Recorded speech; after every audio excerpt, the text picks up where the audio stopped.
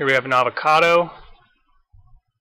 It's a stone fruit, has a pit or stone in the center of the wider end of the avocado, around here.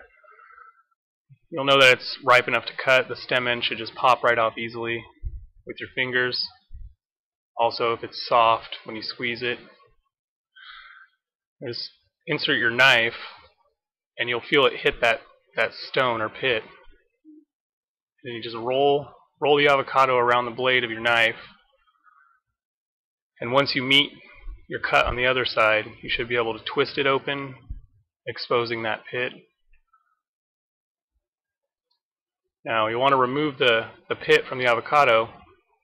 Just get your knife on it and give it a twist, and generally it comes out pretty easy. And just discard that. Now to remove the flesh of the avocado, you just take a regular spoon, get it in between the skin and the edible portion, and just follow the natural curve of the fruit.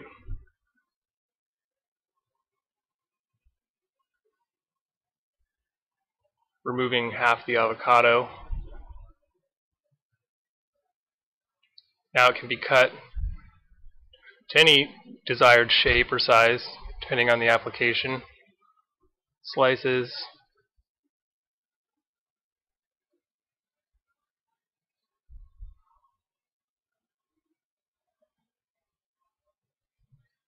Thicker slices.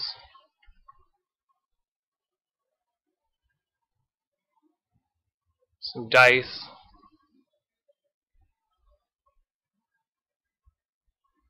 You could just mash the entirety of it for something like guacamole.